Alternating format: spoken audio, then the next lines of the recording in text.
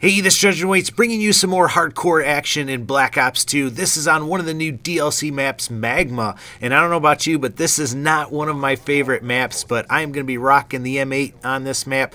Going for a swarm, we'll see if I can pick it up. Last time I died one away from it in my previous video on the map Studio. And here is a nice host migration. That reminds me, I thought there was supposed to be moving magma on this map, and I have yet to see that. I don't know, I tend to stay out of the middle of the map, so maybe I just haven't seen it, but let me know if there's actually moving magma that can kill you on this map, because like I said, I just have not seen it.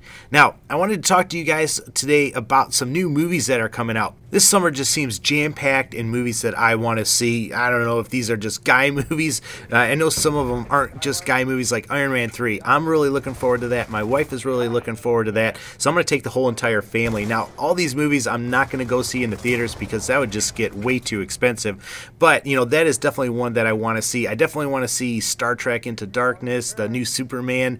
I just love these types of movies. World War Z is another one. Oblivion's out now. I have not seen that. I will not go see that, but I definitely want to rent that when it comes out. I think the next Hunger Games movie is coming out. My wife has read all those books, so I know she'll be wanting to go see that. I think the next phase of The Hobbit, part 2 is going to be coming out where they take on Smaug. So, there are a ton of movies, and I know I'm missing some out there, but I'm curious, what are you guys looking forward to this summer? What are you going to go see? What are you going to rent? Let me know that in the comments section. One movie that I wanted to talk about that I'm actually going to go rent, but one that I'm really looking forward to too, is a movie that's out right now called 42. Now, if you don't know what 42 is about, it's actually about the life of Jackie Robinson, who is a great baseball player.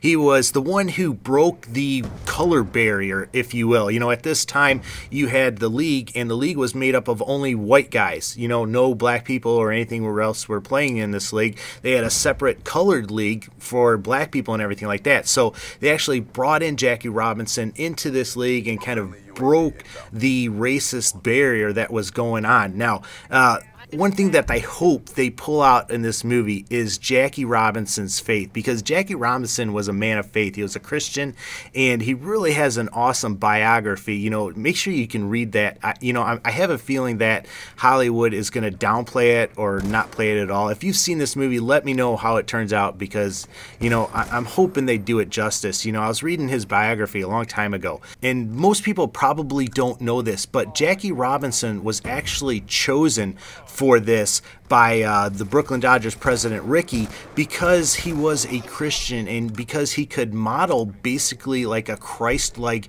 behavior. Rickey knew that whoever stepped up into this position, he knew that that person was going to be taunted, was going to have death threats, was going to have, all these racial slurs coming at them, and he wanted somebody that wouldn't stoop to their level. In fact, when he first met with Jackie Robinson, he actually read him part of the Sermon on the Mount, and the part that says, hey, if somebody slaps your cheek, turn the other cheek, he wanted somebody that was brave enough and had the guts enough not to fight back. And what I mean by fight back is not to stoop to these people's levels and just escalate the situation. He wanted somebody that could take it and could rise above it, and that's who he got, and that's why he chose Jackie Robinson.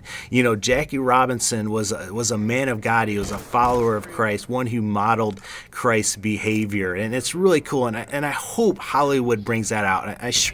I'm sure they're not going to, but it would be awesome if they did. When I think about Jackie Robinson and what that guy endured, honestly, I don't think I could have endured it, especially as well as he did. I probably would have been a person, if somebody said some racial crap to me, that I would just punch him in the face or, go after him. And it's just a good reminder, this whole story and thinking about him is just a good reminder that we as followers of Christ are called to be different than society.